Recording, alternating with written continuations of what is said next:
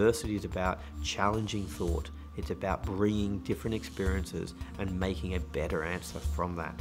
I'm really proud that we're also one of the founding signatories of Women in Finance Charter, about making sure we create an environment that encourages women into an industry that typically hasn't been as well represented by women in that. You need to take a broad cross-section of opinion into account if you're going to have a business which is sustainable. Part of me worries that if we're not careful, we go into a rules-based system and we get quotas and it becomes formulaic. Where I think we really need to make progress is we need diversity on boards and diversity on executive teams that reflect the diversity in your stakeholder base.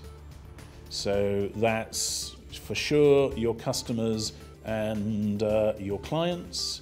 It's also reflecting that we operate in society with a social license, and therefore we need to reflect the composition of the people who help drive and govern our business in what society wants to see.